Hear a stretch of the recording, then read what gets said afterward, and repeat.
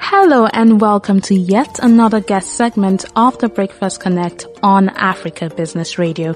I am Chukwunonso Modi. Today we are talking about cybercrime. Yes, we've been hearing of so many breaches over the last few years and even months. These are true signs that warn us about how rapidly the cybersecurity industry is progressing. And as each day goes by, there are new devices that are connected to the internet. And as newer devices get connected to the internet, there are newer methods of exploitation that have been researched and invented every day. Joining me to talk about cybercrime's evolution and the way forward is a seasoned cybersecurity expert with more than 20 years of experience. He is the Director of Cybersecurity and Incident Response at Performanta. Please help me welcome Mr. Stephen Kreusch. Welcome. It's a pleasure to have you here, Stephen. Thank you. It's good to be invited. Okay. So this leads me to the question, how has cybercrime evolved over the years? How bad can it get? Well, when I started out in computer security 20 years ago, attackers existed. But generally what they would do is break into your website and then, upload some funny graphic or leave some form of crude message. And so it wasn't a case of, financial impact, whereas now cybercrime has turned into an industry all on its own. Okay. So, if you think about the financial impact, cybercrime now exceeds $1 trillion per annum, with some estimates of it going up to $6 trillion. Wow. And this is larger than the annual drug trade. Yeah. On top of that, we have ransomware attacks, where organizations get locked out of their own systems. Their data gets encrypted. They can't service and support their clients. And this impacts the bottom line. And if they don't pay a ransom of, millions of dollars in some cases, the attackers will publish their data on the internet in order to embarrass them. And this may result in regulatory fines. And then COVID has also had an impact on cybercrime as well. So there's a plethora of issues around this, and it's certainly increased and matured a lot, and it's a big issue for us currently. Okay, all right. Okay, this leads me to this question. Is there a value chain to the cybercrime world? Because, with the figures you called, that means people are making huge money off it. So if there is a value chain, how do they operate? Well, there definitely is a value chain. And if we take an example of ransomware, so, one of the first steps would be for a group within the value chain called initial access brokers. Okay. And these are the hackers that break into organizations and basically open up the hole that somebody else can use at a later stage. Okay. These initial access brokers then sell the security hole or this backdoor into an organization's systems to the ransomware crew. Now, even within the ransomware space, there's a value chain where the professional ransomware developers build the software and they provide back-end support, but effectively they operate on a ransomware as a service model where it's almost like a franchise. And so the ransomware operators effectively lease the ransomware. Yeah. They break into systems, and then the original authors take a cut of the proceeds at the end. Take a cut. So it's a big business. That's what you're telling us. It is. It's huge. All right. So let's move on to the victims now. In your article, you spoke about how people don't even realize that the chances of being a cybercrime victim are much higher than they think. And I agree with that, because recently I had a friend who fell victim, and he fell victim in a way that he did not even expect. So it came as so much as a shock to him that they could scam him in that manner. So what are the various modes or manners they use now that people are not aware of? In fact, sometimes we are aware of them, but it just feels so different, like they can't get to me or they can't catch me. Most times that's what people feel like. Yeah, so I think, it depends on whether, you're an individual, or a family versus, say, a large organization.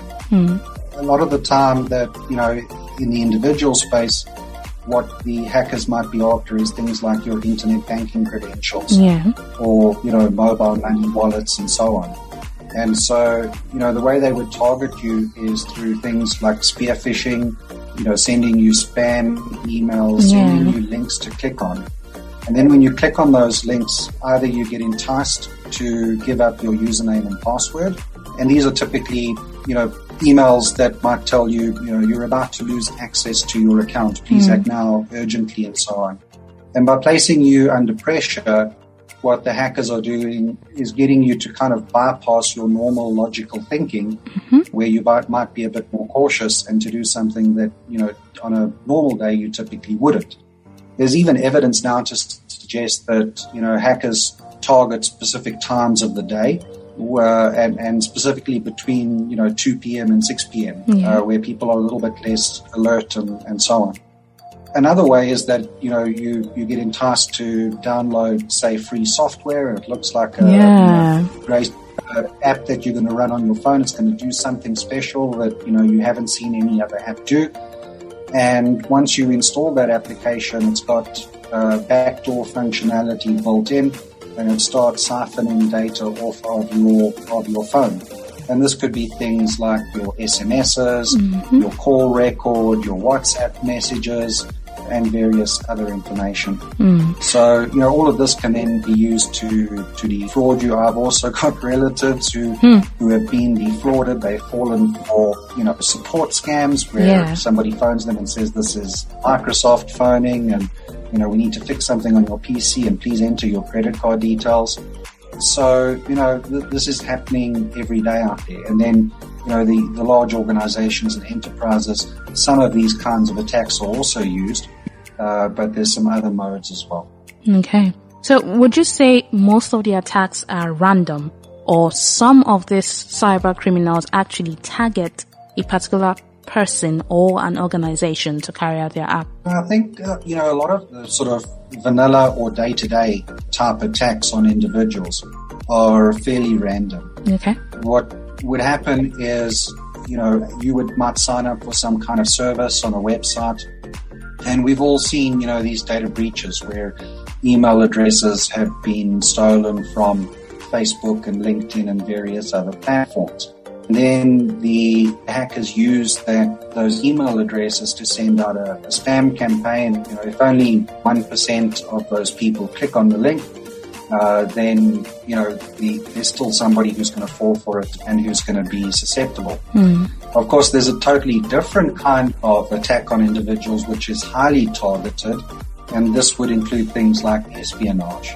Okay. So, for example, there's, spyware software that is used by governments to target other governments and individuals in those governments. The French recently reported that 3 of their ministers had been targeted with spyware, and those type of attacks are highly targeted. Okay. In the large organization space, a lot is kind of day to day, but then you also have some targeted attacks like ransomware, where it doesn't make sense for the hackers to target a small organization that maybe doesn't have the ability to pay.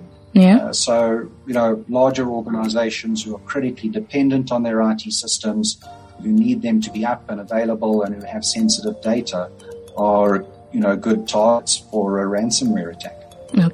Okay.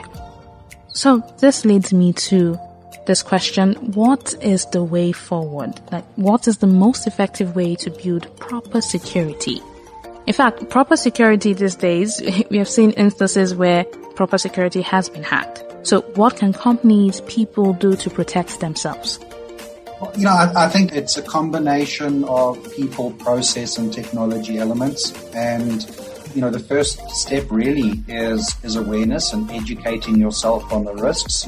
So if you are a board member or a director or management level within a large organizations, you need to know what you're up against.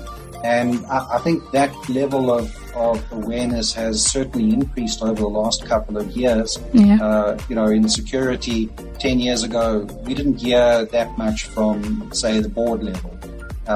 Whereas now, we get a lot of questions around ransomware and so on. So certainly organizations are getting more familiar with the risks. The key thing really, though, is that, you need to do something about it. Mm-hmm. And at that level, you can delegate responsibility for security, but you can't delegate accountability.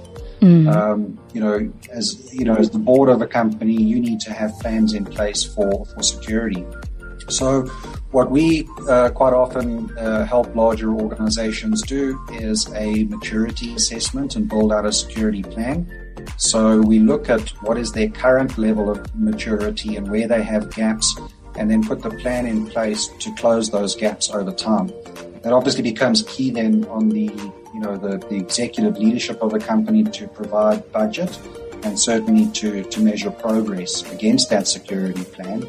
And one of the key things that we do that I think opens a lot of eyes is we do what we refer to as tabletop simulations. Okay. So we sit down with the security team, the chief information officer, the chief security officer around the table, and we give a scenario and we start asking, how are you going to respond to this scenario? What actions are you going to take? How are you going to investigate it? And this really helps organizations to test whether their written incident management and response procedures and policies actually work, or where the gaps are and they need to close them. And then, there's a range of other things like making sure that when a vendor releases patches for software that you're running, like Windows, that is installed, and that happens every month. But it's quite common for us to find organizations where they, have not deployed those security patches, and then those result in holes that the hackers can exploit. Okay. I think, you touched on a key aspect earlier, which is around awareness of people and end users. Yeah. And so this is around, providing security training, how to spot a phishing email, what to do, how to, just ignore it, and so on. And then lastly, I could go into tons more detail, but I think keeping it at a high level, lastly, make sure that you partner with somebody who's helping you with your security, especially in light of the security skills shortage that we find ourselves with in the cybersecurity industry. Yeah. So, get help from people who know what they're doing. Okay, now one last thing before we go. What role does the government have to play? I mean, are there measures in place to help companies, people who fall victim to this cybercrime? Because so many of them lose money, they lose so much, and it's a struggle to come back up. So what role can government play? There's a number of areas. I think if we were, living in the US, we would have organizations like the FBI that we could call upon, or in certain cases, the Secret Service and some other organizations. But we're a little bit constrained, I guess, in Africa. Yeah. Governments need to make sure that they've got the right level of cybersecurity experience within their investigation and their prosecution teams. They should make sure that there is a clear, definition of cybersecurity and what these cyber attacks are. For example, things like sentencing guidelines as well. And then you need to form partnerships with, the international organizations, things like Europol and Interpol. A lot of the cybercrime is cross-border.